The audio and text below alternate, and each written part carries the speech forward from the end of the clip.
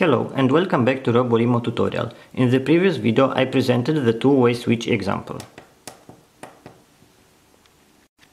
And the Arduino was connected to the phone via USB cable. Now I will replace the USB cable with this Bluetooth module.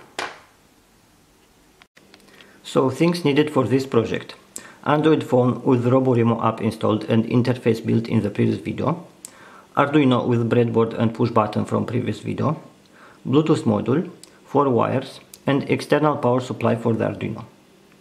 For the power supply I have 3 AA batteries here which give 4.5 volts and I connect directly to +5 volts pin of the Arduino.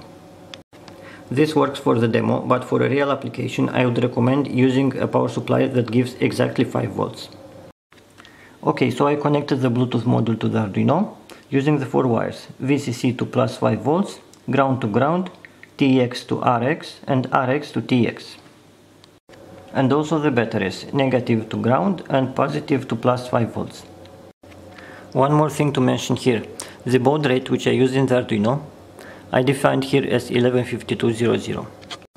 This is the baud rate for the Bluetooth module, so if your Bluetooth uses other baud rate, make sure to also modify it here. And before uploading new code to the Arduino, you first need to remove the Bluetooth module to free up the TX and RX pins, because they are also used by the programmer.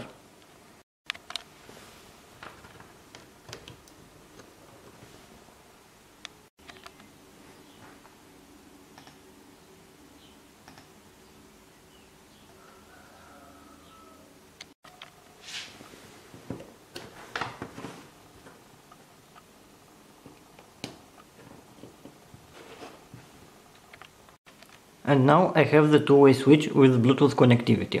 I turn it on. And in RoboRemo I select menu, connect, Bluetooth RFCOMM and select the device from this list. Please note, if your Bluetooth device does not appear in the list, you must first pair it from the Android Bluetooth settings. I select the device and the RoboRemo is connecting. Now it's connected, and I can use the two-way switch the same as in the previous video.